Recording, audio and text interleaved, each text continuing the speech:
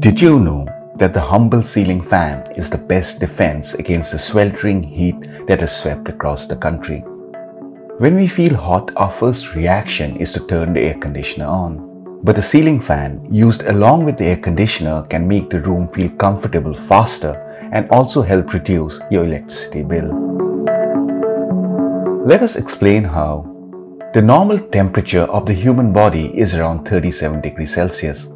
In the summers, when the temperatures increase, the body cools itself down by sweating or by releasing water through evaporation to the surrounding air. But this only works when the humidity levels are low. But as humidity increases, sweating does not work, making us feel uncomfortable and sick.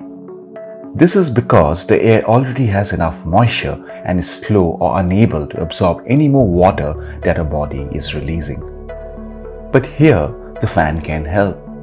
Although a fan does not cool its surroundings, the draft of air that it pushes can help remove hot air from over the skin and help in evaporation of the sweat, making you feel comfortable.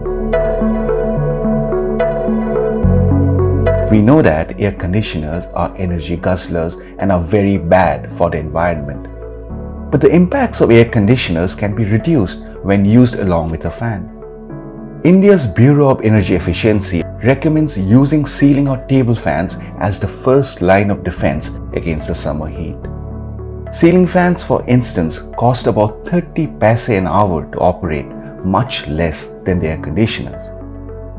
BE also says that the cooling effect of an air conditioner plus a ceiling fan with its thermostat at 26 degrees Celsius is the same as an unaided air conditioner running at 22 degrees Celsius. The energy savings of the air conditioner plus fan could be as high as 12 to 20%. So it makes sense to switch on a fan along with the air conditioner.